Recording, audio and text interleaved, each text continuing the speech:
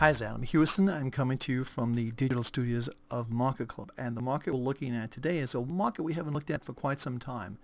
This is the crude oil market. This is the November contract. And as you can see, we're only looking October 10th to the current time period.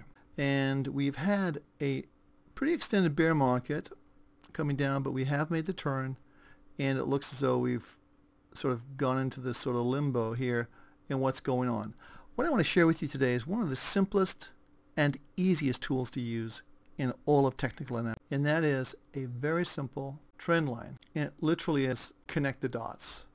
And as you can see, the dots we're connecting are here, here, here, here, and here. You need basically 3 dots or 3 periods or 3 corrections to either draw an uptrend line, which this is, or a downtrend. So the idea is when a market keeps coming down, eventually it's going to break through, and that's exactly what happened here. This is a breakdown below the trend line, indicating further weakness. It's very, very subtle how this works, but it's very powerful. Straight line, go below the line, the market's going lower. And this is confirmed by our old friend, the MACD. So let's take everything off the screen again. Let's put some other indicators on, and let's just take this off for the time being, and let's go to our Fibonacci tool. And I'm also going to go to a classic high-low last chart. So I'm going to start from the highs right here. And what's really interesting to me on this is the fact that the 50% level just hits right here at $60.70 a barrel. We're currently trading at 66.03. We trade this market with a weekly for the trend and the daily for timing purposes. Some people just use the weeklies as trading, but others use the daily for timing. So we know where our trade triangles come in on this. So I'll just take this off the screen.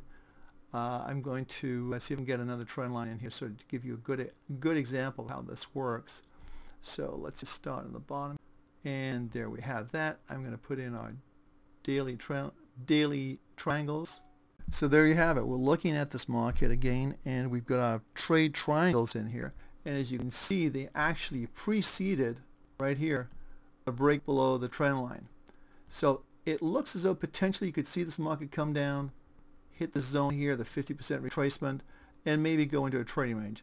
Little too early to tell, but certainly if we go below this level here, this would then become a pivot point right here, and it would indicate a move from this level right here and this level right here. Push that down, and you're talking about some pretty attractive prices for crude oil.